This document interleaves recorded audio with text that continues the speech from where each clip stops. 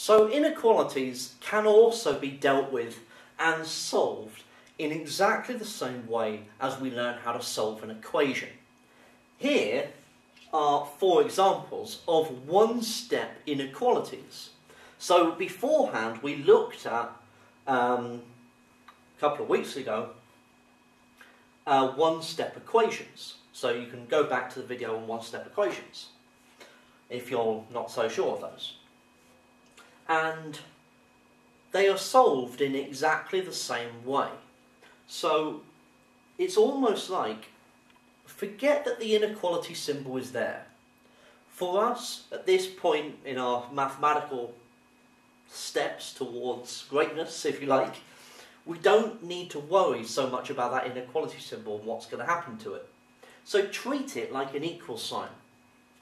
So if 2x is less than 6, if I ignore the equal sign, just the inequality, and think of 2x equals 6, well, what I would do is I'd divide both sides by 2, and I could do exactly the same thing here. So x is less than 3, dividing that by 2, dividing that by 2. X plus 3 is greater than 5. Well, if that was an equal sign, I'd take 3 from both sides. So I do exactly the same thing. I take 3 from that side, so I take 3 from that side. Okay? So if that had been x plus 3 equals 5, I'd now have x equals 2. It's just that the symbol is different. And that's the thing. You need to get over that kind of worry about the symbol. Treat the inequalities at this stage as if they are equations. X minus 7 is less than or equal to 2. So x minus 7 equals 2. I'd add 7 to both sides. So x is less than or equal to 9. This one, something divided by 8 is 10. Well, that's 80. So x is greater than or equal to 80. Okay?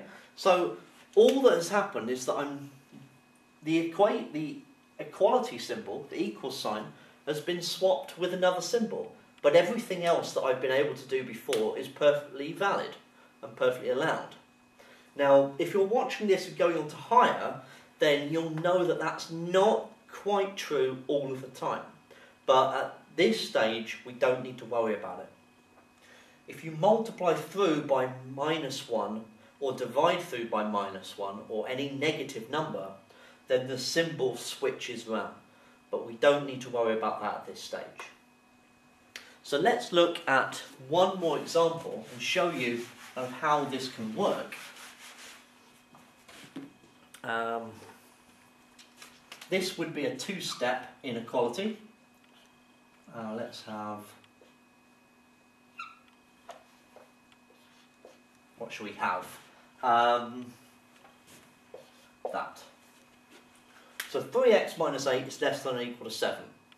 Well, if I ignore the inequality symbol, I just treat it like an equation, adding 8 to both sides, I would get 3x is less than or equal to 15, adding 8 to both sides, and then dividing both sides by 3, so x is less than or equal to 5.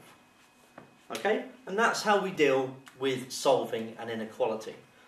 No change from equations for us.